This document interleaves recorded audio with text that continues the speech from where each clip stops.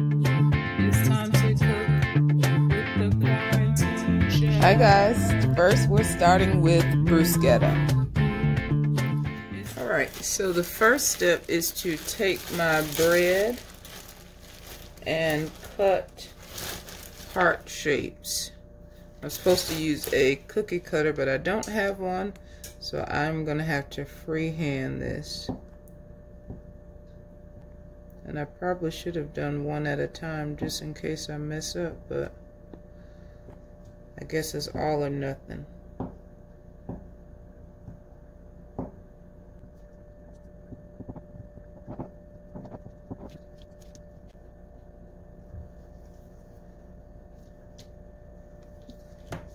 That's somewhat of a heart. So this is going in for 15 minutes. Alright, so while that bread is toasting, I'm going to take out some of the goat cheese. And I don't know where my knife is, but it said I'll need this softened. So I'm just going to take some out and put it in the bowl just to stir it a little bit. Not really stir it, but just mix it to make it soft. And I only have 2 small hearts, so I shouldn't need that much, but I like cheese, so let's go a little bit more than I think I need. Alright, and I'm just gonna mix this around a bit so that when it's time to spread it on my toast, I don't tear my toast up. Alright, so for the next part of the appetizer, I'm going to prep the topping. So I'm going to take these tomatoes. I think I washed these, but I'm not sure. So let me wash these and I'll be back. Alright, so they are washed. I'm going to chop these up.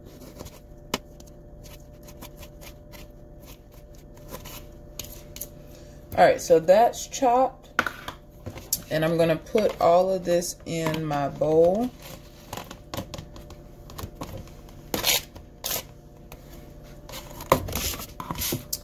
And I'm going to pour on some olive oil, some balsamic vinegar,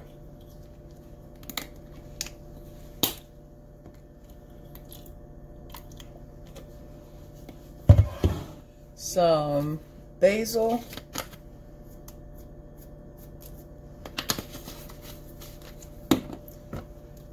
pepper,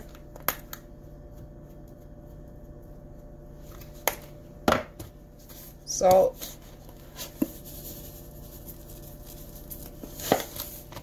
and I'm going to give this a good mix. And let's get a spoon to taste it to see if I need to add more seasonings or if it's good to go.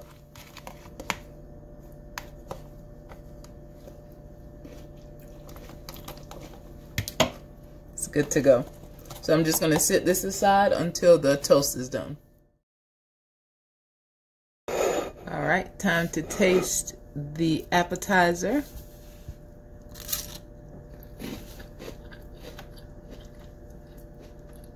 That's actually better than I thought. Goat cheese has a really strong taste, but with the balsamic tomato mixture, it's good.